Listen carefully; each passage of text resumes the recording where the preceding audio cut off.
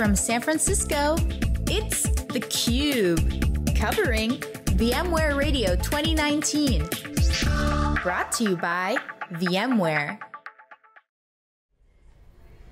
Hi, welcome to theCUBE. Lisa Martin with John Furrier at the 15th Annual VMware Radio, which is their R&D Innovation Summit. Pleased to welcome back one of the CUBE alumni extraordinaire, CEO of VMware, Pat Gelsinger. Hey Pat, good morning. Good morning, great to be with you guys today. Thanks so much. Great to be here. So this is the 15th Radio, your internal innovation summit that really has been very influential in VMware's development over the last 15 or so years. About 1,800 engineers here. So each year, growing more and more interest, excitement, cross-collaboration within VMware. Talk to us about how this is really worthy of the CEO's time to come here and with this Geek Fest. Well, it is in many ways just one of these pieces of the VMware R&D culture. It's a research and development innovation offsite, and it's something long preceded me. But when I got here, it's like I'm going to keep doing it. Of course we are. This is sort of like the party for the top engineers, right? They get to come, geek out, share their best ideas, interact with each other, and so it's become one of those unique pieces of our development culture. And ultimately, as I say, VMware, we only do two things. Right, develop great breakthrough, innovative, disruptive products and make our customers successful with those products. So everything that we do sort of centers around those two things. And obviously if the products aren't great, we don't know what to do. So to us, keeping that culture of innovation and giving our engineers time to really just geek out, see what each others are doing, challenge each other, it's really pretty special. And yeah, it deserves the CEO's time. And you just had your sales President's Club, with our top performers on the sales side. This is the technical version. This hasn't been that organic piece of the VMware culture, engineering leadership. But you also have acquisitions, just acquired Bitnami. Yes, So you've had a few other, Cloud Health, big time moves, relationship with AWS, Azure, the Cloud Foundation stuff. How is blending it together? Because you have all this organic innovation. I see cloud management, network and security, obviously the software-defined data center is playing out as you guys had predicted. How does the acquisitions fit into the culture and radio? Well, part of it is when we talk to many of the engineers about the acquisitions, we say, hey, we do radio. And they're like, huh? Right? It's this opportunity for us to see what everybody is doing, interact at that level. And good engineers are almost always part of the decision with respect to acquisitions. So they just take to it like, fish and water, right? They just jump in, right? Start interacting with their peers. And it is such a, open, diverse pool that all of a sudden ideas are being bounced off each other, homogenized, challenged, and, people seeing how they can connect with people. So to us, many of the acquisitions just find this to be so beneficial to how they come into the company, and they quite appreciate it. Just getting back from Sales Club, hey, the sales leaders, hey, this is pretty good. I like this. For many of those acquisitions, but the engineers, this is even better for them. You guys aren't just buying stuff up. You guys are very specific in your acquisitions. Cloud Health again is a great example. You've seen, AirWatch going with further back. Why Bitnami? What was so big and important about Bitnami to acquire them? Well, we saw a couple of things. One is that, as a company, they definitely had this ability, this respect, rapport with the open source community, and being able to cross between open source and enterprise credibility. That's exactly where VMware sees and wants to be able to position ourselves. So they fit exactly into that space. This idea of being able to bring enterprise packages for the cool open source application space, and we already had a multiple set of marketplace efforts internally where we saw that we needed that ecosystem play for activities. So they just snapped so perfectly into the middle of that and very much hybrid, multi-cloud aspects to it. And as we do for every one of our acquisitions, and I personally meet with every CEO before we do the deal, are they going to fit our culture? And there aren't that many of our acquisitions where I have people saying, no, I'll be the executive sponsor for this one. No, I will be. No, please, I'll do this one. And of course, the fact that it's in Seville, Spain, right? I think a few it was just driven by vacation plans, but it's all good. Well, of course, Erica, CUBE alumni. I mean, we have a whole CUBE alumni thing going on here. There's no M&A work we're doing here, just good CUBE alumni. She's a great executive. So you're planning the CUBE visit to Seville, Spain as well, I think? We'd love to. Of course, we have international presence. One of the things I always quote from you is, besides that hybrid cloud reference years ago, was a quote you said, I think in 2012 or 2013, I forget which year it was, seems like yesterday. You said if you're not out on that next wave, you're driftwood. So I got to ask you, here at radio, you got all this organic stuff which kind of, the wave's coming. Is this, what wave are you seeing VMware riding right now? Because business is great. You're pumping on all cylinders. You've kind of gone through your tenure through the early days of as you got CEO, and everything's normalized now, and you're on a good run. What wave are you going to be surfing on the business side with all this stuff behind you? What does this all fit in? Well, one of the things that I think is so critical for us now, and particularly with the VMware Cloud and AWS, now with the relationships with Azure and IBM, Alibaba, our 4,000 VCPP partners. So that's really starting to take off. Our VMware Cloud Foundation on premise, we have big customers saying, okay, I get it, right? Don't look down the stack, look up. Rely on you guys to be the infrastructure, bring that together for the hybrid infrastructure as a service.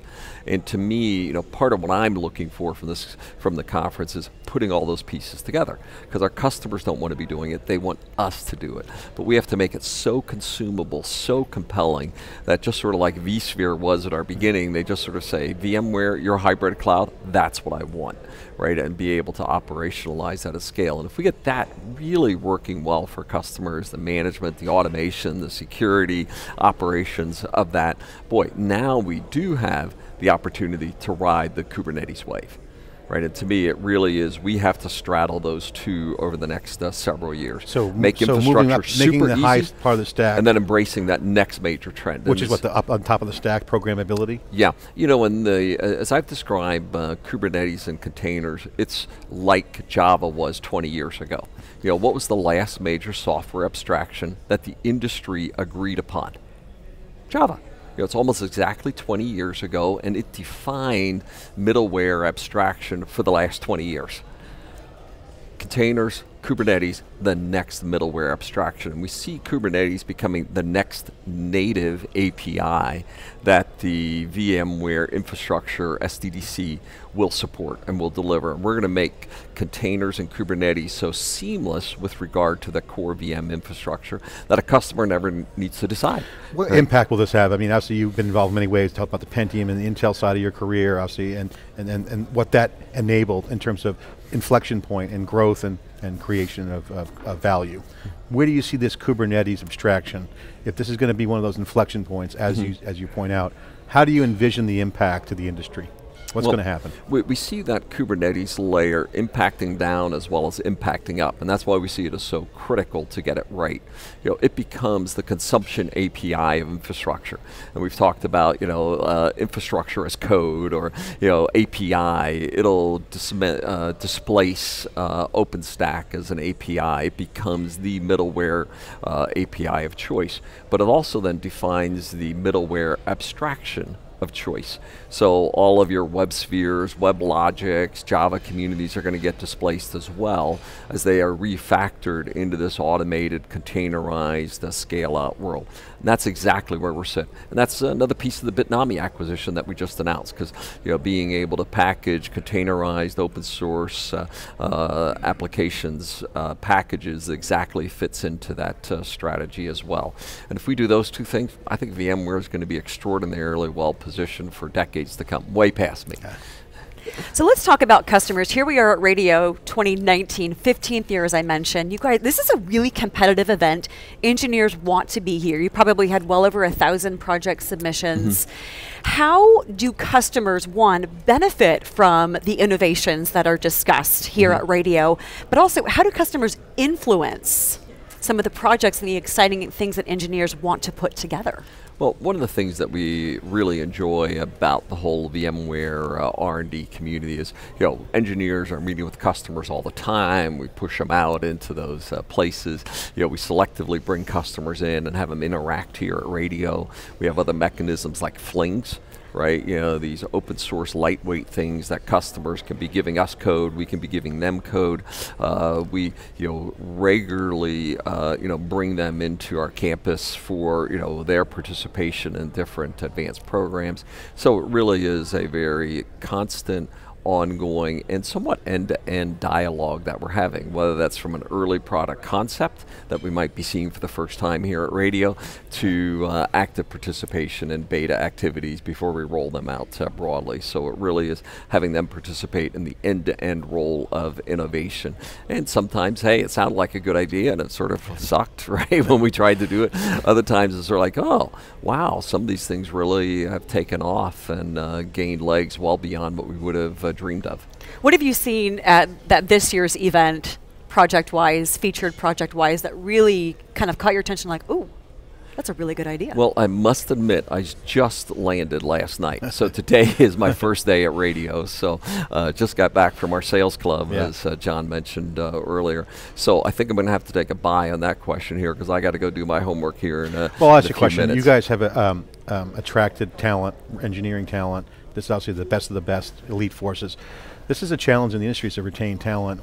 And engineers love to work on hard problems. So I got to ask you, what's some of the hard problems that VMware is trying to tackle that would attract the elite engineering forces to the company? Because again, you're talking about something really big that's going on with software. What are some of the big problems that are? Yeah, well, a couple of them that I'm pretty focused on for our team, and one is we've said we've said it's the software-defined data center, right? Going forward, it's the self-driving data center. How do we bring so much telemetry and automation that we truly are running the data center on a customer's behalf? And if I build on the Dell Technologies World announcement of VMware Cloud on Dell EMC, we're now managing their on-premise data center from our cloud. And if we can put more machine learning, AI into the middle of that, it's not just that I want to do it instead of them, I want to do it dramatically better than they ever could, right? Using the greatest algorithms, telemetry, learning, et cetera, that the infrastructure becomes more reliable, right? It becomes higher performance. It becomes increasingly predictive, right, of its behavior and adjusting to those things. So the self-driving data center is pretty high on the list for us. This idea then of a true multi-cloud operational plane where customers just say, here's my workload, you figure out where to run it, here are my policies, here's the workload, take care of it for me. Oh, today I was running it on this cloud. In the afternoon I brought it back on premise because you had spare capacity, right? And wow, if you can do that at scale, but then you say, boy, if I move it around, where does the data reside, right? Have I met my policies and compliance requirements? So this multi-cloud operational plane is a huge... So the big problem that you're attracting talent is to abstract complexity away and making it easy. Yeah, right. That's hard. That's what we do. It's hard to tell. Some of the cool things, our blockchain, right? Also breaking through, as I've described blockchain, it's like the public-private key encryption breakthroughs of 40 years ago. But they're still very raw, right? Their performance is crappy. They don't scale very well. You have all sorts of issues associated with auditability and reputability of those mechanisms. So those are some of the new problems. And then also attacking entirely new segments like NFV, right? Hey, we're going to build a 5G network that's not reliant on hardware, right?